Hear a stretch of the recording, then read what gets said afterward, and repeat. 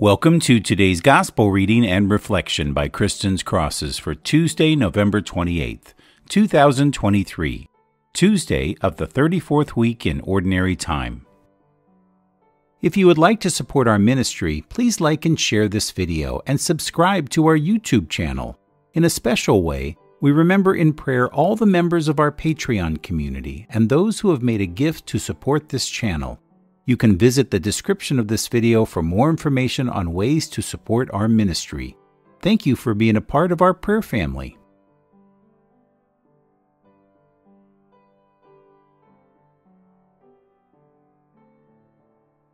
In the name of the Father, and of the Son, and of the Holy Spirit.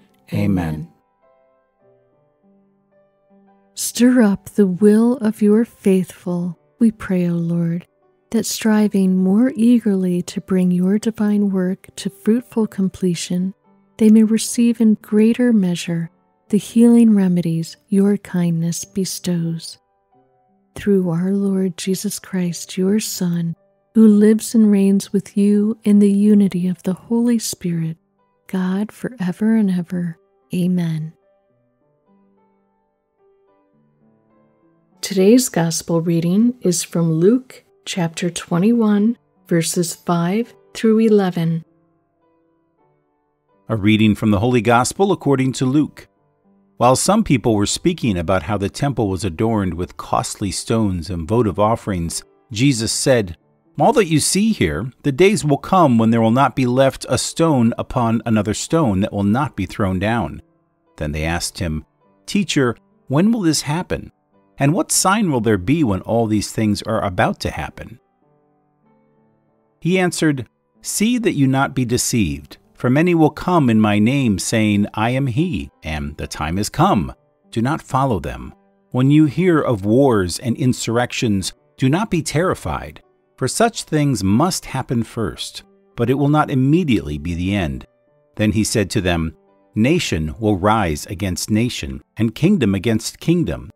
There will be powerful earthquakes, famines, and plagues from place to place, and awesome sights and mighty signs will come from the sky." The Gospel of the Lord. Today's Gospel Reflection. As we reflect on today's Gospel, it's evident that Jesus is teaching us about the transient nature of earthly things and the importance of being spiritually prepared. The destruction of the temple, which was a symbol of religious and national identity for the Jews, serves as an important metaphor for the temporary nature of all earthly structures and institutions in our lives. Jesus is urging us to look beyond the physical and the temporal and to focus on the eternal.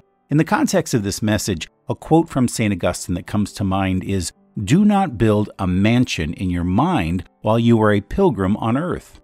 Augustine's words resonate deeply with Jesus' warnings against placing too much significance on the physical temple. St. Augustine reminds us of the foolishness of becoming overly attached to worldly constructs and achievements. Our journey here is temporary, and our true home lies beyond this world.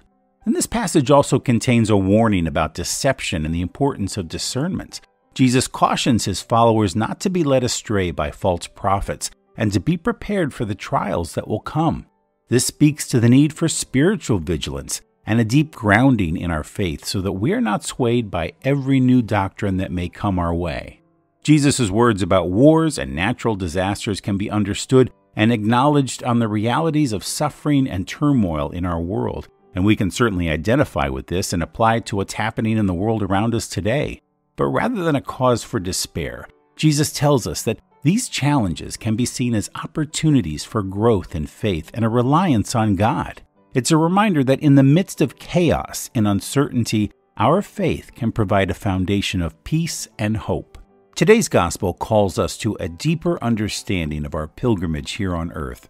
It encourages us to focus on what is lasting and eternal, to cultivate discernment and resilience in the face of trials, and to anchor our lives in a faith that transcends the temporary upheavals of our world.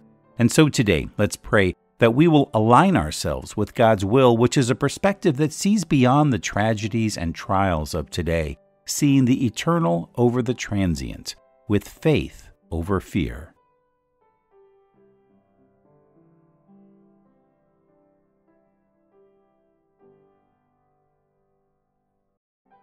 We invite you to continue praying with us.